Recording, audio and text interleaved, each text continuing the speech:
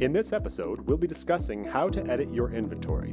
Within an item's inventory, you have the ability to fill in information such as name, category, tags, barcode, search by simply scanning a barcode, location, bin, description, specific contract terms for this item, internal notes for your employees, etc.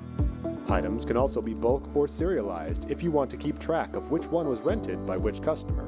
Under Stock for serialized items, we can now input more detailed information about the item.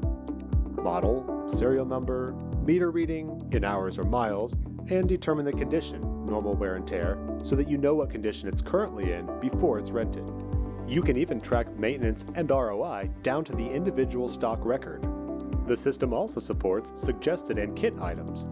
You can package your inventory into different types of kits and have the availability automatically calculated based on your stock on hand. You can also add suggested items to your rental or sales items to automatically prompt for upsell.